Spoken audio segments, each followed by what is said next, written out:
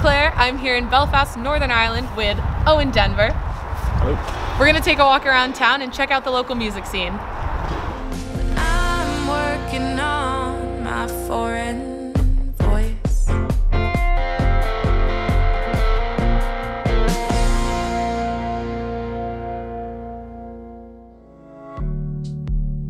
I'm waiting for a green light, 'cause I ain't got your number, and all I got is only white light. So we are at the Sunflower Bar in Belfast. It's a big live venue here. They're a big supporter of the arts, and they have a lot of resident bands. They have trad bands. They have lots of people do their single launches, EP launches upstairs in the room that they hire out. But it's a great bar for music and beer and pizza. So how long have you been playing in Belfast? I grew up in Belfast, but then I moved to Edinburgh probably about 7 years ago, maybe. Was that for school or? No, I took up a job in doing IT stuff, and it wasn't for me. I always talked to my friends about how I did music, and eventually they were like, right, you just keep talking about it, how about you just do it? Yeah. And then they like signed me up to gigs during the Edinburgh Fringe. That's and so cool. That was kind of how I ended up being more public about music. Mm-hmm. So when I moved back to Belfast again, it was more like, right, I'm gonna do this properly now. Before that I was just a bedroom musician. Yeah. I'd studied like recording techniques and stuff, and had written like hundreds of songs. Mm-hmm. So I'd written and recorded like my first sort of album, but it was a very sort of like rough and ready like bedroom album. Yeah. And then that was what I went away to Edinburgh with. And then more recently, since I've come back, I've learned a lot more about how to not make stuff sound rubbish. I guess you want to feel that way, as opposed to like, I haven't gotten better since my first thing that I ever made. Yeah, well, sometimes you just have to vent all that angst. Yes, that too. Yeah, it's only cringeworthy, in the future. So how long were you in Edinburgh before you came back? I spent 2 years there, roughly. It was kind of the minimum of what I had to stay for the job. Sure. So that's kind of my time that I had to spend there, really. Yeah.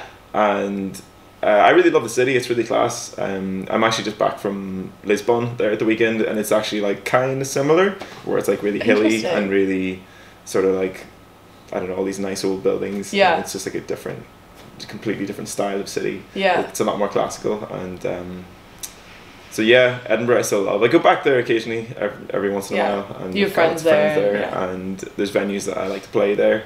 So it's a real like home from home. What are some of your favorite venues to play here in Belfast? More recently, I've been more kind of nestled up into my home studio and been recording a lot, and it's not been until quite recently that I have been actually out gigging again some more. And so I had an EP launch there at the American Bar the start of the month, and that was really great. It's the same owner as the Sunflower Bar, Pedro, and he's such a legend. That playing in his bars are like, they're always really satisfying. They're always really fun, and they're always very accommodating. The last gig I played in Belfast before that was a venue called the Black Box, which is great. It's kind of a big prestigious venue. A lot of sort of big names will play there, but one of the reasons for booking there is mainly because it's kind of in the middle of everything, but it's quite expensive to book, so then it's all the more pressure to get people in the doors, and you kind of don't worry as much about the music as you do about worrying about like how many tickets am I going to sell. Yeah, the business side. Yeah. Whereas some other bars will be a lot more accommodating for getting you in for like a reduced rate or whatever. So is that because it's different in the States, at least where I'm from in New York? So when you book a show, you have to pay the venue and then sell tickets to make it back. Yeah. That's so interesting. Yeah, there are some exceptions, like the Sunflower and the American Bar. Yeah. So that's why they have so much live music here. Yeah. And a lot of people just kind of float in as well. People are hankering for live music. That's just where they go. Do crowds sort of know that you can expect different kinds of shows at different venues, or would you say it's a lot of sort of the same kind of vibe? I'd say probably every band is probably played in every venue, no matter what style of band that they are. So they're not genre specific? Not really, no. There's a couple that are kind of a bit more Halloweeny vibes. That's awesome. That I'm not sure my music would fly that well in. But like there's a new bar that's open in town. I say new bar, it's just been rebranded and was a very old bar. It's called the Ulster Sports Club, and it's a real like I don't even know how you describe it. It's all like really dated and like disco balls and sort of like tinfoil streamery stuff awesome. everywhere. And I think that's pretty much the way that it was designed originally. But it had just gotten really outdated, and then it was bought over and just rebranded, and they didn't change anything. But it's such a cool place to go for a gig because it's just so tacky that it's brilliant. It seems like a lot of venues are sort of in the same area. Is that right? That's probably a fair enough statement. Yeah, you've got like Cathedral Quarter. It's not that big. Maybe like half a mile sort of circumference. I don't know what the word is. But that's got maybe like 15 bars in it, and even for the tourism side of things, they'll have like 90% of them will have music on. If not Monday to Sunday, then at least like Thursday to Sunday. So there's a lot of work going for musicians because really like we owe an awful lot to tourism that's happened in Belfast, like the Titanic Museum opening up, and the Titanic Hotel, and then like even Game of Thrones being shot here. Like people coming to Belfast, and it's just kind of part of the route where people go out for a drink in Cathedral Quarter, because there's a lot of really cool bars there as well. Has that change happened really recently? Like, have you personally seen that, how tourism has changed the city? I don't know how aware of it that I am. I know that I was kind of surprised because last time I was in Edinburgh, I was staying with my old flatmate, and he had this book that was like 1,000 things to see in the world. And number like 32 or something was the Titanic Museum, which has only existed for like 4 or 5 years or something. That's so funny. So can you talk a little bit more about this venue in particular and sort of what people can expect from a gig here? It's a really sort of nice intimate venue. Downstairs you'll have a trad band in, I think they have a residency like over the weekends. And then upstairs, people throw on their own gigs. I launched a few singles upstairs, a couple of EPs upstairs, and it's just a really nice, intimate venue, bar at the back, and it's just, you kind of have to see it to experience it. You have to come. Everybody go. So here we are at the Music Centre in Belfast, and we're going to go outside. Green light, tell me, does it feel right? I've been thinking that it just might. So the OES Centre is great for a lot of stuff. It's a real like creative space for artsy people to get together. I started to get involved with the OES Centre about 3-4 years ago maybe. They have this scheme called Scratch My Progress, where they take 4 or 5 different artists from the city. It will essentially be them kind of at the beginning of their career, at the early stages of it, and then they put you through, they put us through an awful lot of stuff for free, which was brilliant, which was like recorded a single, which then was made as like a compilation album of everyone that was involved in it, and then we got really class like press photos and chats with like accountants and how to deal with like a lot of industry stuff, like how to handle like performing rights and sort of like music boot camp. It's just so well set up here that they have like funding from the Arts Council here. That's and they have like the live venue here as well, so they're well set up. And even when I first started getting into music, there was nowhere that I could really go to hang out with other musicians that were doing the same thing that I was doing.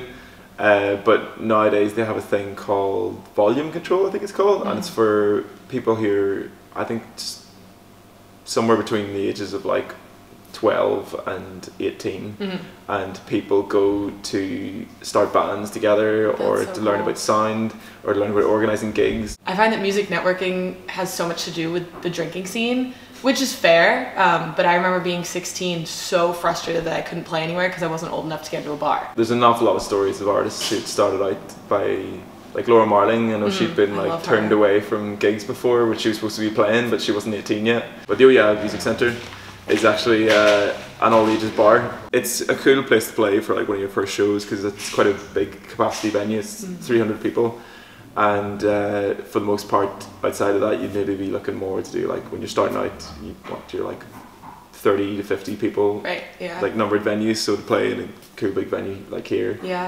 for a festival is pretty cool. So have you played shows outside of Belfast as well, either around the country or outside of the country? Yeah, so I've played the odd festival in like Wales and in England, sort of random little things that sort of came about, which have been really fun. And most of the radio play that I actually get is actually from the south of Ireland. Oh, okay. And so I've gigged there a little bit. Have you noticed differences in audiences in different cities you play, or are the reactions you get more or less the same?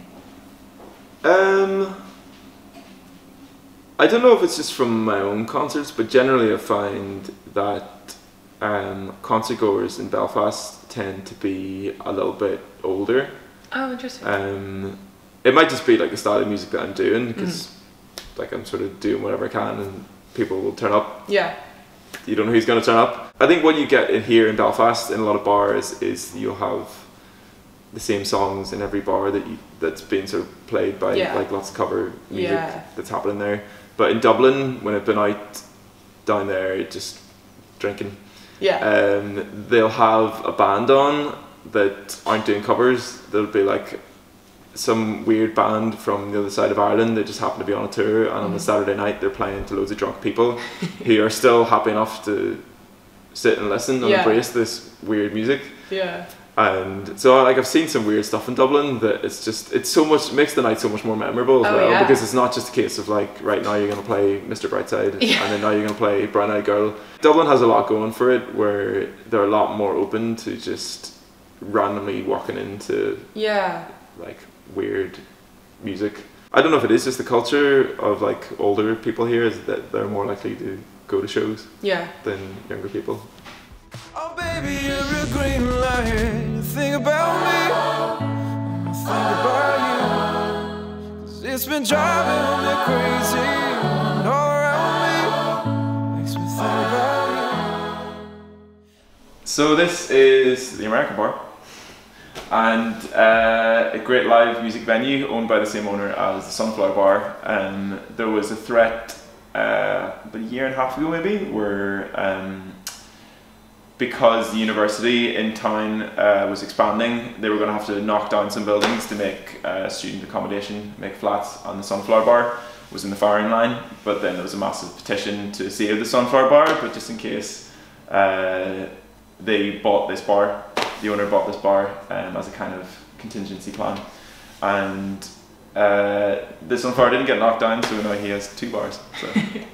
So it's a win-win, I think, there. yeah, and they're both great for live music, and they are brilliant for even supporting local artists. A lot of the artwork that you see in the walls, some of it is just straight up vinyls from local acts, and then there's like photographs that a friend of mine took, like boxing photography that's up on the walls, and for him it was like one of his first like big sales, because he's now studying in America, and it was good for him to put on his visa to say I've sold artwork to these bars. And they're just a really good bar here for like supporting the arts and young upcoming talent. That's awesome. Can you talk a little bit about your own music, sort of your style, and people who have influenced you over the years? Yeah, so I've kind of coined the sentence of like Bon Iver meets Bach, because I kind of amazing. Grew up as like an orchestra boy and started off in violin, and I still play viola. I always played in orchestras. I never really enjoyed classical music all that much. It was never really my thing. There's too much like precision involved in it, and a lot of rules. I prefer to be a bit more haphazard and random. So I taught myself guitar and piano. More recently I've got a lot more into writing on piano. I don't know if it's like guitar fatigue or what. I play an awful lot of guitar, and recently, well, not that long ago, I bought myself a nice keyboard just to force myself to learn how to actually play it well. And I still feel like a complete fraud on it, but the more I do it at a gig, the more comfortable I feel with it, and it's feels like a fresh take on songwriting for me now, because I'm not just It opens some new doors. Yeah. Plus, you want things to sound different, and almost every male singer-songwriter is them on a guitar. Yeah, especially here. Yeah. So you still incorporate the viola into your music now? Yeah. Used to be I'd use it an awful lot during live gigs, so I'd use a loop pedal and stuff. And yeah, it was good fun doing that, but it's a very different type of sound, and it's a lot more hassle bringing these things on tour with you. When you need to bring more instruments. But it's very handy for when you're building up, you're working on a recording and you want to kind of have a nice big orchestral sound. And I know like lots of string players because I played in quartets and stuff. So like my friend Dermot, who plays cello, like I play with him an awful lot. And even everyone I met in orchestras when I was growing up, like Ulster Youth Orchestra and the Belfast Youth Orchestra, like everyone played at least 4 different instruments because you wouldn't just stick to the one instrument. So like this friend I'm really close to, who I met him at one of these like orchestra camps, and he was a percussion player, and then I found out afterwards he was a songwriter and a piano player, and everyone just kind of has their own music that they're writing, and it's really encouraging when you see people around you that are making music, because then you think, okay, they've done that, they were able to do that from their bedroom, so like what can I do? And I want to do something that sounds similar, but I'll do it in a different way, or basically how can I rip off my friends? You were saying before that political climate is a really big theme in songwriting here in Northern Ireland. Is that something that plays a role in your music, or not so much? It used to when I was younger, when I cared more about it. It's probably not that good that I don't really care much about it. I just know that when voting comes around, you just don't vote for the baddies. That's fair enough. As far as I go, but I think if you get too bogged down in thinking about it too much, it has a serious effect on your mental health. Some bands do it really well and they are really encouraging. I saw the Wood Burning Savages last week in the Ulster Sports Club, and they make a lot of good points in their songs, and there's just something, I suppose, like when I'm playing sort of laid back acoustic music, it's quite difficult to have a big heavy political message. It plays much better when you're a rock band and you have a message that you can deliver like that. But a lot of bands here do pick up on political stuff. For me, I kind of worry that like if you do talk about Northern Ireland politics in your songs, does that mean you couldn't export your music? No, that's a good point. Because it's, so much of, I was saying before, like in America, we don't learn about the Troubles, and we don't learn about what's going on or what has been going on and what is still going on. So it's interesting. In some ways, people are really interested to learn about issues in other parts of the world, but not necessarily. I've heard people describe Belfast as being like sort of comparing it to Berlin, where it's like a post-war city where lots of kind of arts have come out of it afterwards in the kind of the result of it. And I don't know how like obviously you can't say Belfast would be as incredible as Berlin, but it's different. I think there's something there about that, because for a lot of people for some people in Belfast or Northern Ireland, they might be still stuck in this sort of headspace of thinking like it's us v them. But for the most part, like you never hear about it. For the most part, I just try to avoid it.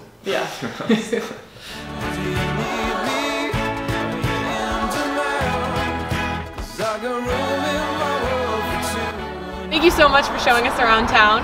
This is a super fun day, and I hope you all enjoyed learning a little bit more about the Belfast music scene. I'm going to link all of Owen's music down below so you can check out his new EP and everything else. And make sure you subscribe because we got new interviews coming really soon. Alright, thanks for watching. And I've forgotten what I was supposed to do. My brain just turned off. Always. Yeah, thanks. It's too early. So this is the Oh Yeah Music Centre in Belfast. I don't know why I'm using my hands. It's right there. Creepy. It's so creepy. Welcome. I'm not really sure where I'm going with this. That was launching my new EP, which is out now. It'll be linked in the description. So this is... Oh, wait, are we going? Okay. There you go. Wait, let me make sure. I just ate my words. Okay, sorry. I'm going again. All right.